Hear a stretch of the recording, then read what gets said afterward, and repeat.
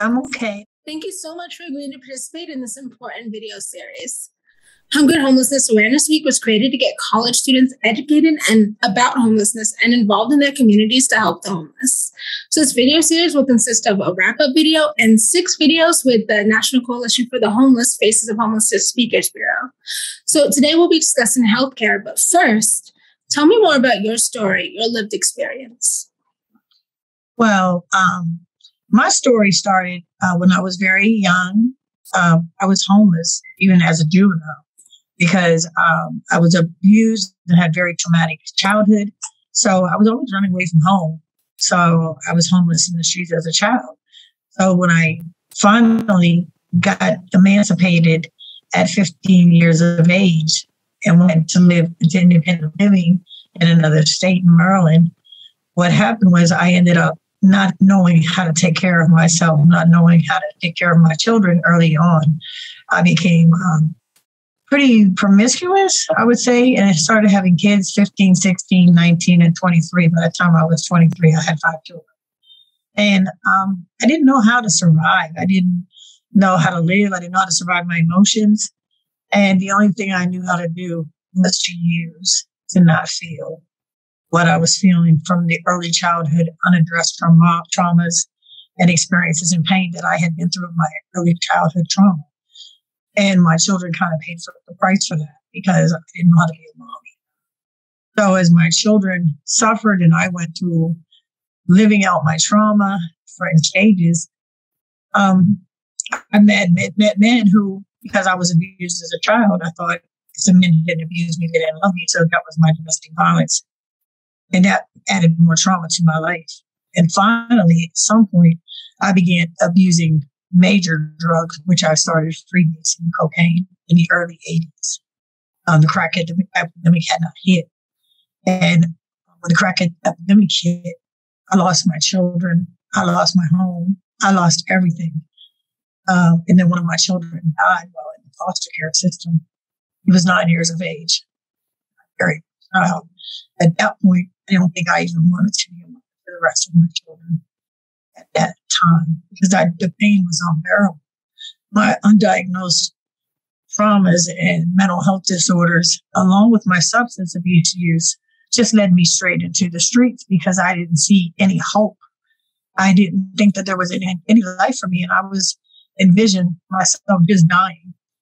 I was already dead inside at some point, so I thought I was just going to die in the streets. So I just went to the streets where I felt like that was just going to be my end.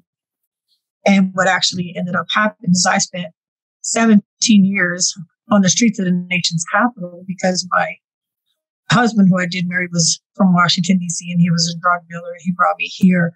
And as soon as we got here, he ended up going to prison for 4 to 12 years. And mother's children had gotten all put up for adoption because they were in foster care for so long through my addiction. But we had one child together, and his family raised her.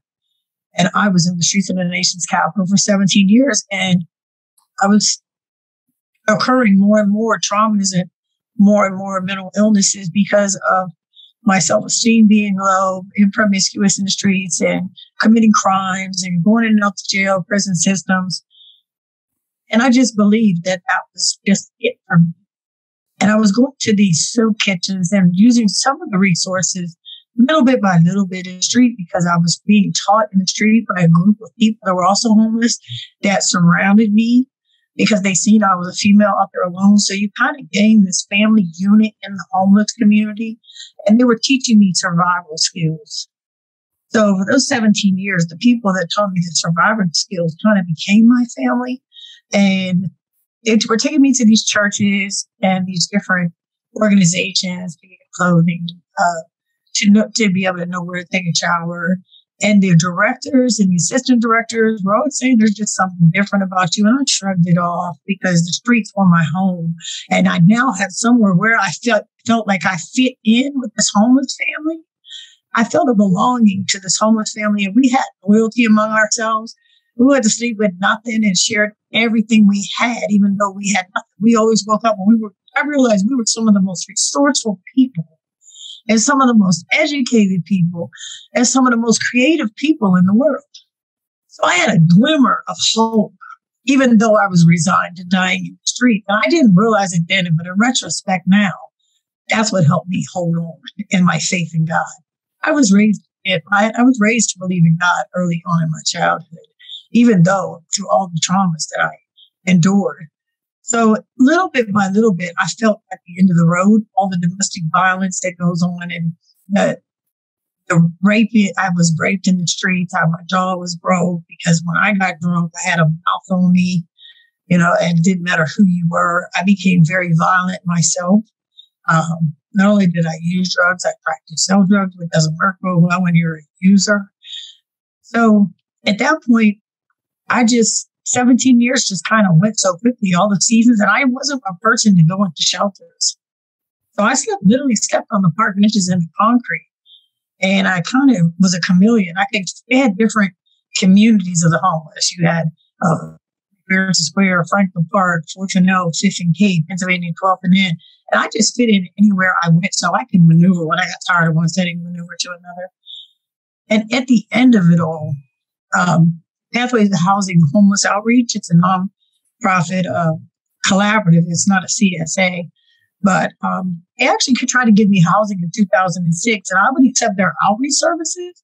But at that point, I had a family in the street, and I couldn't see myself leaving my family in the street. And that's where my mind frame was, and my spirit was, I can't leave these people behind, because they're the only family I've ever known that I felt like weren't going to abuse me or use me. They always had my back. And that's where my spirit was at that time. And in 2009, they finally didn't take no for an answer. And the outreach team came out and told me to pack my stuff. I wasn't coming back. And they took me to a mental health crisis house called Pressing Place. And I stayed there, I think, for 9 days. And I didn't believe them. After 17 years on the street, you don't think there's any hope for you. And they took me to look at 2 apartments, and I picked one. And within 9 days, I was in my own very first apartment after all those years on the street. And it was amazing having my own key to my apartment. It was an amazing feeling, and I was so grateful. And I asked them, why me? Why me? Out of all these people you got to pick from, why me? And they said, we've seen the potential in you. And I didn't even realize that the potential they seen wasn't even the little bit of potential.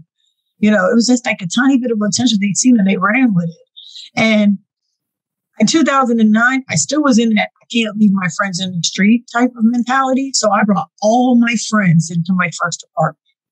I had a 2-bedroom apartment, and I had cots set up in my living room. So everybody that I wanted to come in from the street could come in from the street. And through that year of that lease, I quickly learned that doesn't work well for your spirit, for your growth. It was really chaotic. It was really just like I come home. If I go somewhere and come home, the police would be in my house, and it had nothing to do with me. They were there fighting. They're in my apartment. So I was like, okay, this doesn't work. So the next time I moved, I cut back on allowing the friends to come over. I would still let people come over, take a shower, and eat. And gradually, as you grow through that, because it's housing first. You don't have to address your mental health issues or your substance abuse issues. So I'm still feeling homeless mentally. I might be housed, but homeless. I'm still homeless mentally, and I'm still in the street in my mind. So I was out the side every day, even though I had my own keys, and I would only go home at night because that's what I knew. That's how I knew how to live. And finally, in 2014, I was in so many domestic violent relationships, and the substance abuse was getting old, and I was kind of at the end of the road. And May the 6th of 2014, my spirit was just broken. And the only way that I could help my friends out there was to work on me and become a better version of me and to elevate as high as I can. People think I do this for selfish reasons, and I don't. I'm not getting as many certifications as I am, and getting all the associates and bachelor's degrees as I can for selfish reasons. I'm doing it to help as many people as I can. Because my process and my purpose and my passion is homelessness. My purpose and passion is to help those with mental health disorders accept the fact that they have a mental health disorder, and it's okay. We need to break the stigma around homelessness, having a mental health disorder, around substance abuse issues, that we can and we do recover from the mental health issues. Because if you're willing to be diagnosed and take your medication and see a psychiatrist and accept the fact that you get baseline through that direction, then we can work on the substance abuse disorders and we can get clean, we can get sober. There's many different ways to recover, and I'm open to that. I'm a recovery coach. Now, I'm in a 12-step program, and I do this one day at a time with a sponsor, with a network, with a fellowship. And I'm open to suggestions. I'm willing. I remain teachable. I try to remain as humble as possible. Well, I'm a go-getter. I'm a goal-setter. I achieve things. And today, I never achieved anything in my life. And when I walked across that first stage in 2016, I walked across 3 stages. I just seen the vision in my head, those caps and gowns. And I got diagnosed with lupus in 2015, my first year of being clean. And I remember thinking to myself, this is not going to stop me. I'm not going to let this this is not going to be my identity. This is not going to hinder me from achieving any of my goals. When the doctor told me, I said, how do we treat it? He said, there's no cure. I said, but you can treat my symptoms, right? He said, yeah. I said, okay, well, let's do this because I got life to get. I got things to do. I got goals to achieve. And what is lupus? Excuse me? I said, what is lupus? Lupus, I have an autoimmune disease and my immune system attacks my organs because it thinks it's foreign bodies. And if I get too stressed out, that's when it starts attacking. I'll go into fatigue. I'll go into pain. It happens while I'm driving. It can happen in any given situation. So it's up to me not to let people into my space to upset me or give people that much power. And that's why I'm so grateful that I have the tools that I have to know when to turn away, to walk away, or to shut people out, or to push people to a different level in my life or a different role in my life where they may be going, because my peace has to remain intact at all times, no matter what it takes. It could be family members. It could be anybody. It could be people that I love dearly. I just have to love you from over there. Right, right. Yeah. And when we're talking about addiction services, how does it serve the needs of people who are homeless? Does it serve them or does it not serve them? It does serve them. I'm happy you asked that question. I was homeless when I went in to PIW numerous times. One way that I was, like when I needed like an oil change, as they call it, I needed a break from getting high. I would go into the hospitals and say I felt suicidal. They cannot refuse to give you a bed and meals, and they cannot refuse to take you in. And it wasn't that I felt suicidal. It's that I knew that was my quickest way in getting to the unit, even though I was going to be locked in. But I knew I was going to get that 7-day break. And that's not, I don't suggest that people do that. I just, know that that's one of the ways that the homeless survive on the street when they need that break.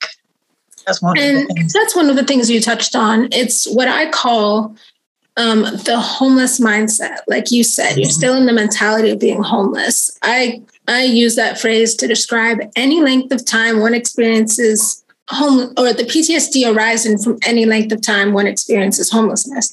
Because it doesn't matter if it's just a month, if it's 17 years, as you were, the longer it is, the more deep-seated those issues are going to be. You're going to be wanting to help all your friends that you really had in the community out there. And you're going to maybe keep your stuff in bags and not even know why. And it's going to take years of being removed from homelessness. And all of a sudden, all of these other issues start cropping up. You're like, wow, why am I feeling this way? Why everything's going the best that it has ever gone? Why do I feel this way? And suddenly you have to repair, relationships you may want to keep and sever those that you don't. Like, wait a minute, you weren't there for me when I needed you, but now you're here for me when I'm doing well. And there's just a whole lot of things that come. And as you said, we're housing first, we're real shelter focused, put a roof over somebody's head and all of their problems are solved. But that's not the case, is it? No, it's actually not the case.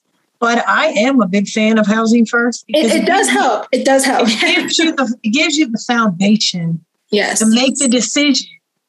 Well, it gives you the choice to get clean, to get baseline. And I didn't. It took me from 2009 until 2014 to make that decision. But I had those keys and I had that roof, and I was no longer having violent men coming up and pistol whipping me for no reason because they were high. I was no longer getting gang raped or being pulled off a bench by strange men. I was no longer getting pushed into cars by strange men and being raped over and over repeatedly. And those things were, those things were really happening to me on the street. So, because I was ventured off by myself. So I was one of those people that was real curious and ventured off into different neighborhoods. So those things were actually happening. And it happened with people that was in my family crew. I was a person that always had money and always had drugs. So, of course, people wanted to be around me all the time. And if I cut someone off, then, of course, they were mad. And I had one of them pay somebody to break my jaw. And my mouth got wired shut. And he happened to be my boyfriend at the time. Today we're both in recovery. But, like things like that do happen. It is violent out there. And today more so than when I was out there. Yes. And as you said, housing first is super important because it doesn't discriminate. It says no matter where you are at, we're going to meet you and give you a roof over your head. Because without a roof over your head, you can't even really begin to deal with any of your mental health issues or any of your physical health issues as well. So it is very important. But as you said, it's often just housing first. And then there you go. Yeah. And some people don't use it as a foundation. I myself, I want to touch on something you said about baggage. I have been fortunate enough, and thank God that I'm so grateful that I've been able to unpack all of those bags. But I've only done that through step work and sponsorship and being in a 12-step program and having the courage to face my demons and having the courage to say, okay, I forgive you for the incest. I forgive you for abusing me as a child. And then him taking it to the grave and being an okay with an apology I'm never going to get. That's molded me into character. It's molded my character and my integrity and my perseverance and my strength and my courage. It's made me the woman I am today. I've forgiven myself for my son dying in foster care. The more authentic I get with my truth and the more truth I speak about myself, when you put it in the air, it doesn't fester inside of me. It has no more power. And then I become the woman that I should have been all along. There's no more secrets. I don't have secrets. I don't keep secrets. So I've been able to unpack those bags from that trauma, and I have the courage to share it so that I can hopefully help someone that may be going through that at the age I was, or that's going through it as an adult, that can come to me and say, hey, what resources did you use to get through this? How did you get over and jump over this hurdle? How did you get through this? How did you get through that? And I can take their hand and guide them to get what they need. And when we talk about healthcare, you pointed out a very important thing, not only the violence, but also especially for women, sexual assault and rape that occurs while on the streets. And oftentimes you won't go to the police because, even if you go to the police once, you quickly find out that the way they view you when you're homeless, you don't get the same help. They're like, oh, yeah, you're a young woman. You should get the same help. But they don't, because they're like, how did you even get in this situation? And they don't understand. They don't. And then they've said things to me such as, are you sure you didn't get in the car with him and he just didn't want to pay you your money? Or are you sure it wasn't a trick? Or, things like that. And they've waved me off plenty of times. So they don't take you serious when you're homeless. And when you're homeless, you just want to be noticed. And you have to be out there for so many years. I knew who I was on the inside, but I just really felt like that hopeless because I didn't even think anybody really knew my name in society. So you feel invisible, and people walk by you, look with disgust on their face because I didn't look like I look today. And people don't even believe when I show them the picture of me then and me now. And it's just, I felt like I was being stereotyped, just like everyone else stereotypes a homeless individual. But if they only knew the person inside and the backstory, then they might have thought twice. So I'm so grateful to be part of the Speakers Bureau, who's able to share that, yes, that was me then, and this is me now. And this is the person I was then, too. I was just in so much pain. That's the drug abuse and the mental health disorders covered up who I truly was. And one thing people don't realize about drug use is that, as you said, you're using it to numb the pain. A lot of things that homeless people do is just to survive, just to get to the next day. And that's what they need to be able to get to the next day. Because at some point you'll reach a point where it's just like, oh, you're basically like a second-class citizen all of a sudden. No, you see the worst of humanity. People just walking by you every single day and not really caring about you and, doing the opposite of, before by neutral, they can even be really, really mean to you just by the cause that you don't have a place to go. Not only that, one thing also I'm not sure if you experienced this in your time, but just being able to use the bathroom as like a woman, as like a human being, is you have to go in and ask somebody. You might have to purchase a candy bar. You might have to walk 10 blocks to find the one spot that will let you use the bathroom. And that affects your healthcare too. You're not able to clean up. You're not able to do what you need to do. One thing that I really find during this pandemic is everybody's suddenly closing off their bathrooms more, even though we're facing an eviction crisis and even though the homelessness population is growing. How is it going to help people in a pandemic? You say you're dirty, you can't get a job, but we're also not going to let you clean up in our bathrooms. Right. Like I've actually had people tell me I couldn't use the restroom because my shirt was actually filthy dirty. I have to buy something. No, they know I don't have the money to buy it at that point in present time because I just woke up. Of course, I can give money later on that day, but I have to use the restroom right now. So I literally peed on myself at points because I didn't have anywhere to go and I couldn't hold it any longer. I have literally pulled my pants down outside out of frustration in public and just peed. That was the mental instability that I had and the frustration I had at people just looking at me a certain way, and I've even defecated outside because people wouldn't let me use the restroom, so it was like, I knew in my mind it was wrong, but at that point in present time, I was mentally unstable and I was like, okay, look, if you won't let me use the restroom, I got to go now. I can't hold it. It is what it is. And how hard was it for you to find addiction treatment? Addiction treatment was always available. Back in those days, the resources were readily available. When I got clean, they're not as readily available. Like I today can place people in detox and rehab. I'm a mental health certified peer and I'm a recovery coach in the DC area. So I can put people in detox, and if it is when they're ready, and I ask people all the time, do you want to go in detox? Do you want to go in rehab? I can say to. But a lot of people just aren't ready yet that I deal with, but it's not as readily available as it was. Because at one point, you could just say, hey, I'm ready, and you would be in the chip that day. And there's people now, you have to be certified, you have to be credentialed to be able to place people in detox and rehab. Before, anybody could just call over and just, now sometimes you have to have the right insurance. They want to know exactly what your insurance is. They want to know how many times have you been here? What drug of choice are you? Is it before it was just like you can walk to the door and just get a bed. Now there's a lot more, they have a lot more qualifications that must be met in order to get a bed. And some of the treatment programs, like you said, it's so important to also have that place to go because some of the treatment programs might just discharge you back to the streets. Exactly. Right now, today they're focusing more on opioids than anything else. They will put you in detox for alcohol because alcohol, you can go into DTs. But when you tell them that you did crack, they might put you in there for 3 days and they're going to send you back to the street. Because to them, crack, but what you sort of realize is they're putting fentanyl on crack too these days. I just had a friend in the streets that hit crack and died as soon as he hit the crack because they're putting fentanyl on crack. And he was one of the people that was in my homeless family last week. He just passed away from fentanyl being on the crack cocaine. But they're really focused on opioid because that's where the federal government is sending all the money to the opioid addiction. They want to know everything about opioids. And that's another thing that homeless people face. Like you said, it's a real community.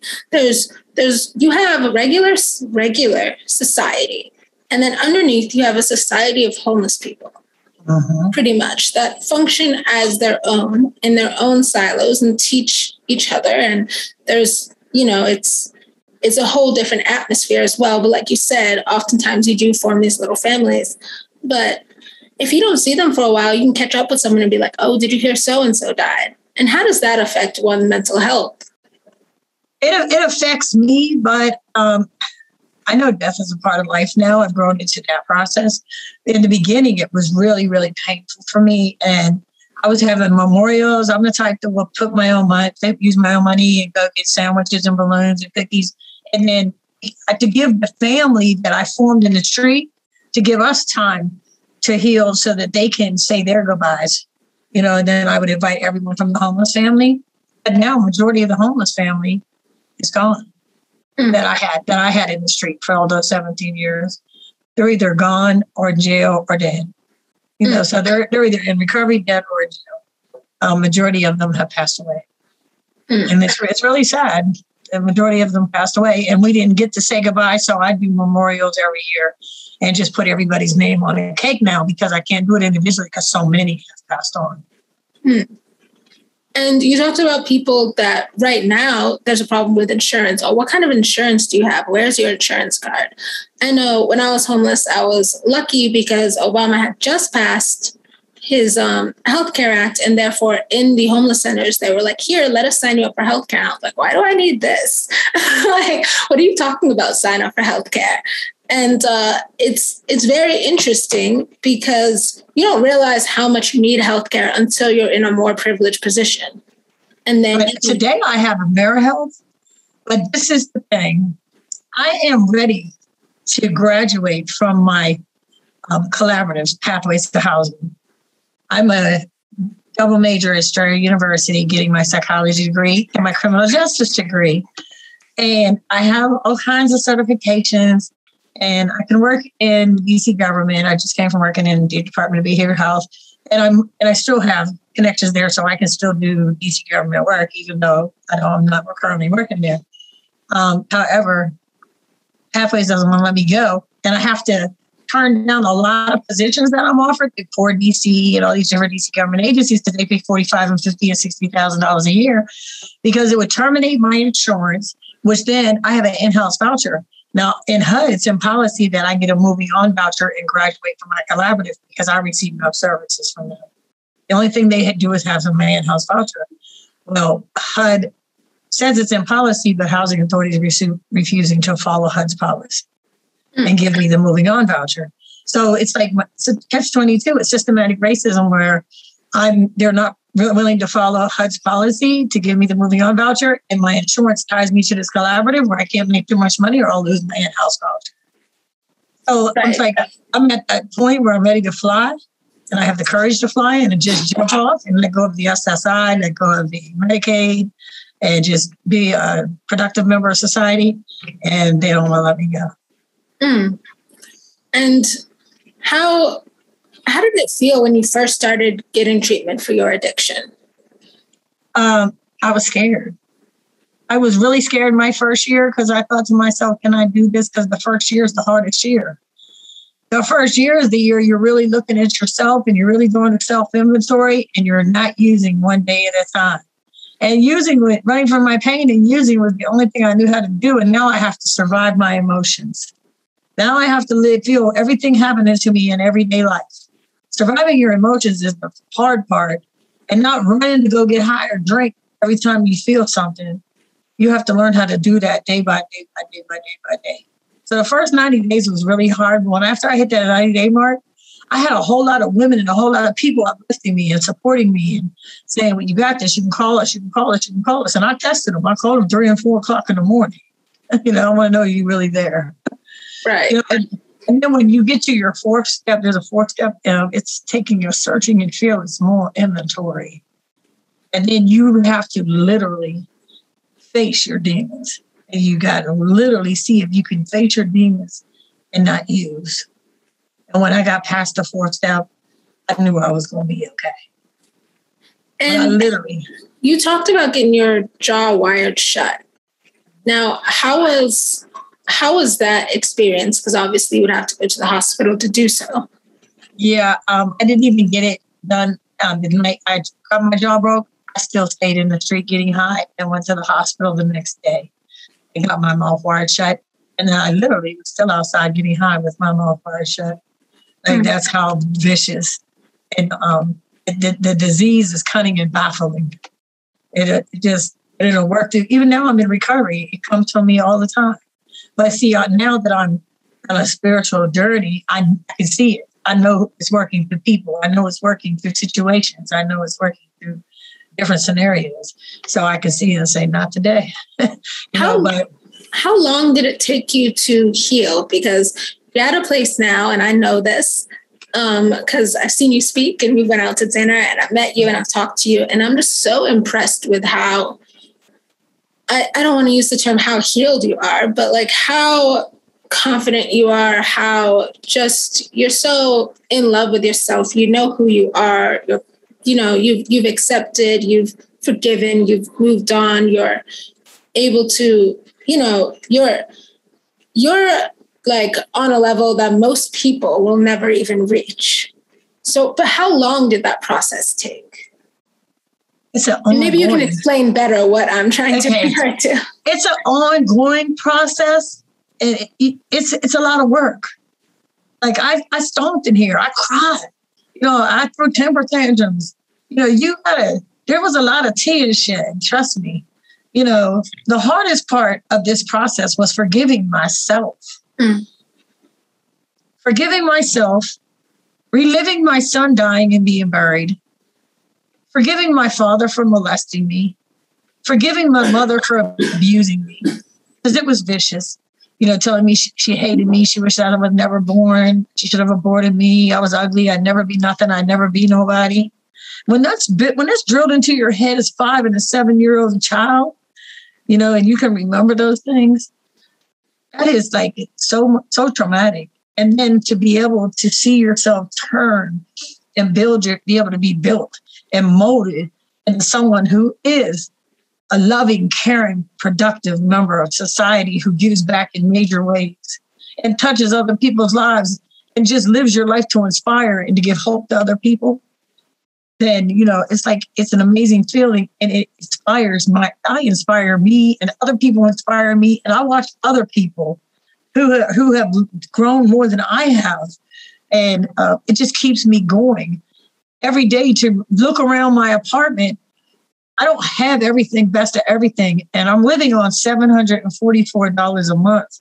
And I remain grateful. My gratitude level is so great that the gratitude I feel to God for just allowing me to wake up every day and to look around and see that I just have some clothes. I have brand new clothes in my closet I haven't even worn.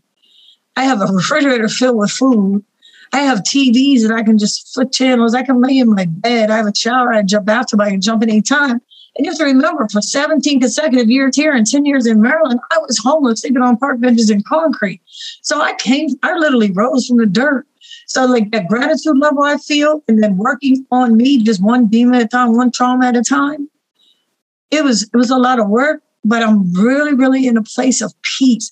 We're learning to put people in the proper perspectives. And when you feel negative vibes or negative energy, backing up, that's hard, because you really love those people and you want those people in your life. They're not meant to be there, and learning to leave a door shut when it's meant to be shut, because God can put more people there that are meant to be there to help you to the next level of elevation.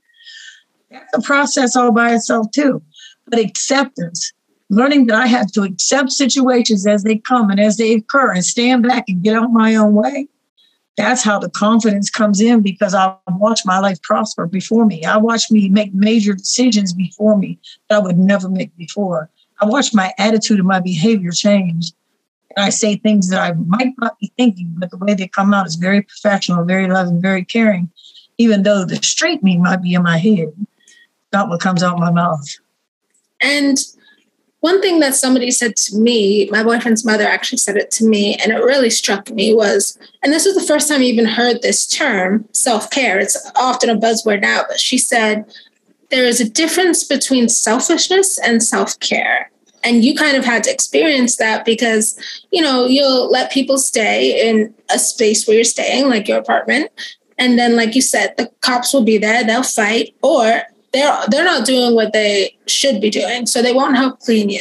They won't help clean up, and they won't help, do any laundry and things like that. So you come home and you expect to just be able to chill as you get more used to this new environment. But instead, it's just more of the same. And taking that time to really self-care, how important is that? That is so important, because I can't help anybody if I'm running on an empty cup. So now, the last 2 apartments I've lived in, nobody's allowed in my home. Nobody can cross my threshold unless it's somebody professional or someone that I felt their spirit out in the street. And then I might say, do you want to come over for dinner? And trust me, if I do that, I've totally felt their spirit out. I don't have company. because this is my peace. This is my sanctuary. And I've learned to protect my spirit because I've done that. I've ran on an empty cup and poured from an empty cup for so long. And what happens is I end up feeling it. The lupus kicks in and I go down and I get put in the hospital.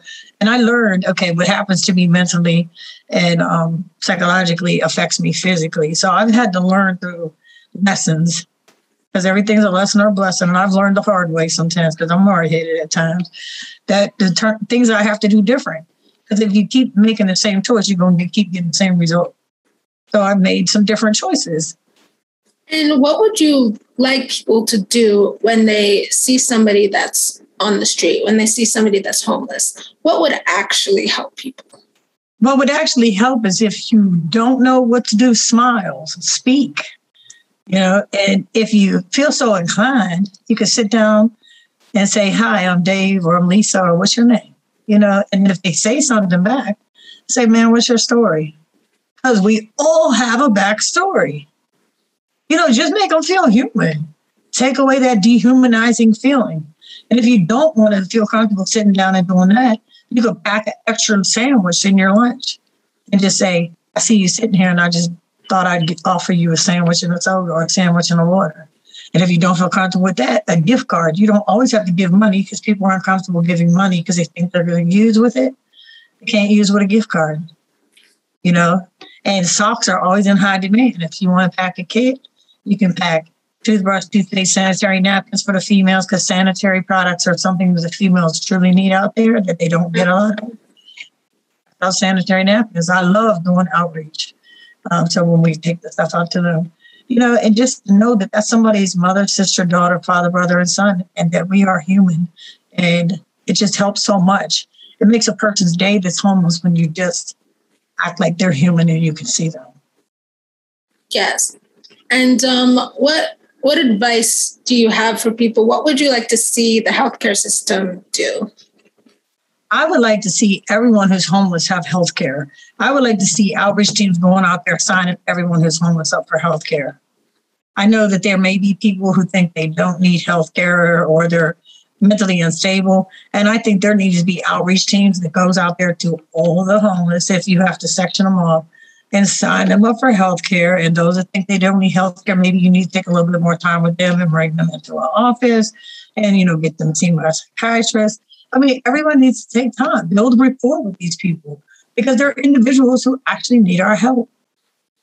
And one thing also that people don't understand when we talk about like numbing the pain with using, there's a lot that goes into it when you're homeless. So maybe you'll see somebody doing something and you're judging them. But at the same time, sometimes when you're with somebody, and it may not be the best situation, or you go into that car with somebody or you go to somebody's house, it's because I get a place to stay for the night. If I'm using drugs, I'm not hungry. I haven't eaten in 3 days. But when I'm using, I'm not hungry. I can stay up all night, so I don't have to worry about watching my back. There's a lot of considerations that go into using when you're homeless. There's a lot of considerations. There's times I stayed up for 5 days straight.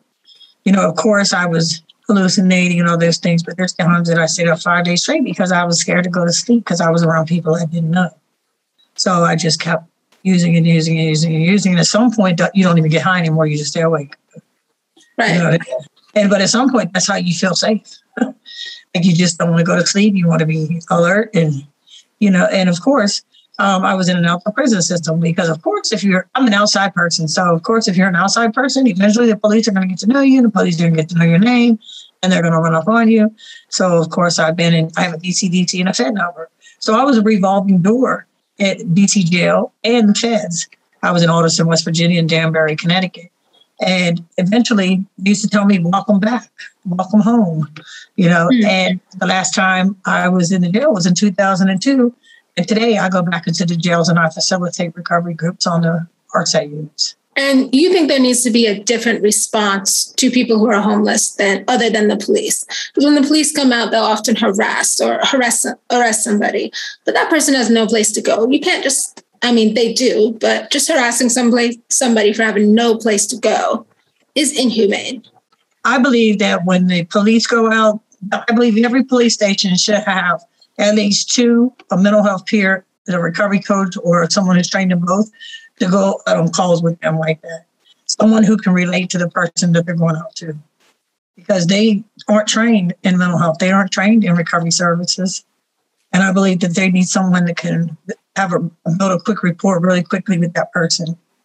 So also, people don't understand when we say these things, it's also for the police's benefit. It's also for the cops' benefit, because they have to already do so much. And instead, let's diversify a little bit. Let's have other people take on some other roles that they're more specialized in. And that will take pressure off the police from having to be called for every single situation that we don't need police for. And I believe it would stop a lot of the shootings. I believe it would stop a lot of the killings here. They need someone they can identify with at that point in present time. And right then, everybody's scared. The police, the person that's in front of the police, everybody's in fear because they don't have no mediator as a go-between to say, hey, calm down, cool down. I'm about to walk to you, okay?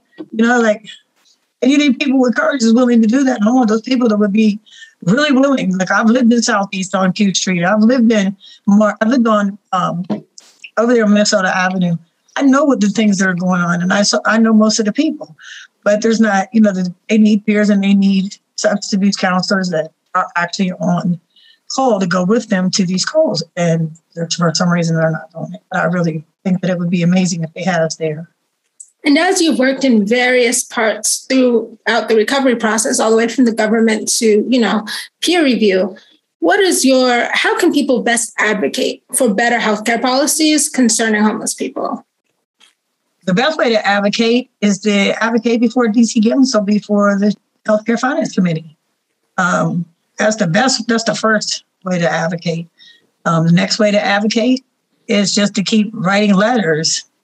That's the second way you can advocate, or to just keep sharing your story. But my advocacy would be before DC Council, before the Healthcare Finance Committee, because if enough people get down there before the DC Healthcare Finance Committee, they're not going to have a choice but to do something about it. And why the DC Healthcare Finance Committee? Because the last time... What do they do? The DC Healthcare Finance Committee, the last time I had an amazing job and I had to resign because of the pay was too high and they canceled my insurance and my housing was in jeopardy. I put myself down to go immediately get down there before Mr. Gray. And I was supposed to be talking about Pathways to Housing, receiving all these millions of dollars, but I used that opportunity to let them know what was happening with me.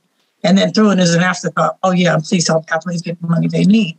But I immediately went down there, advocated for myself and let them know, look, I stepped outside your building for 17 years. I just got this amazing job. I'm a DBA certified peer. I'm a mental health specialist. I'm going to school. I got this amazing job with United Planning Organization, a comprehensive treatment center at the MIF Clinic. I'm a resource case manager. And I just had to resign yesterday because I made too much money and they terminated my health care, which ties me to this collaborative, which has my housing. Like, this is systematic racism. What are you guys going to do? Like, you have you have a rope around my ankle. Like, do you want us to rise and become productive citizens of society, or do you want us to remain stagnant and non-basic government? Do you want the government to keep taking care of us? Like, what do you want us to do? And that's one thing people don't realize, right? People on disability, if they make too much, they lose their disability. And I know one of my biological brothers is autistic. He was working with Walmart. Now he's in assisted living and he's loving it and he's being taken care of. And that's for life. And he's content there. But before, he was working with Walmart, but Walmart was bringing him back to have seizures. And, bringing him back to every time he went to work at Walmart, he would be having seizures. And then he said, no, I can't just quit because they have my health insurance. Because I only get health insurance through my job and they're paying for my school. So if I leave my job, I actually lose everything. And that's one of the problems with, just get a job and they'll provide you health care. That is awesome that they provide health insurance, but there's also a problem with that. Exactly.